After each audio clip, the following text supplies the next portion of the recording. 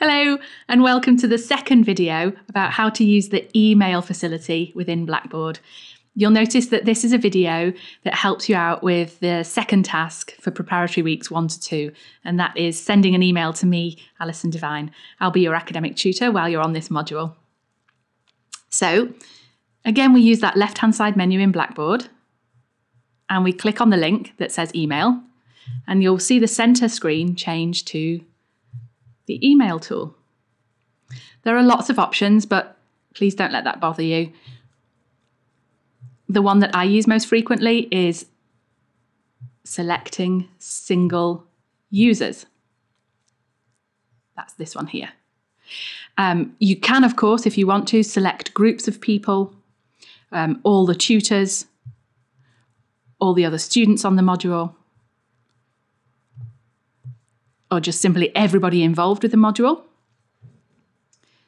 But to send an email to one particular person or two in particular, I usually use the Select Users option. So I'll click on that, and you'll see now that everybody's names appear in an Available to Select box. This might be the big difference between Blackboard email and regular email.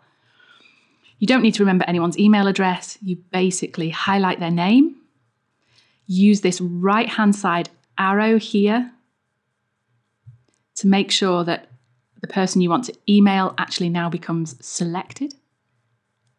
And then, just like regular email, you start typing a subject line, and please excuse my blurb, you just start typing your message. Just like regular email programs, you can also attach a file to your email. And of course, task 2 requires you to do that. For task 2, I would like you to please send me a Word document that tells me about your learning experiences or your working experiences with simulation-based training in clinical education, and tell me what you found useful, what you found counterproductive, what you found challenging, what you found interesting. So the pros and cons, or good and bad experiences of either learning, training, or teaching using simulation at work. It doesn't have to be volumes and volumes. Anything ranging from a paragraph to a page is fine. But please put your name on a Word document and send me that file as an attachment to an email for task 2.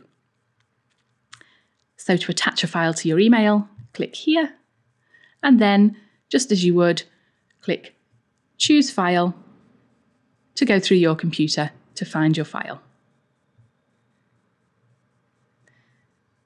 When your file is ready, click Submit. There we go. And you can see here at the top of the screen, where my cursor is, that the email has been sent to its intended recipients. So that's task 2 for preparatory weeks 1 to 2. Please send me, Alison Devine, an email and attach to it a Word document telling me about your learning experiences with simulation for clinical learning. Thanks.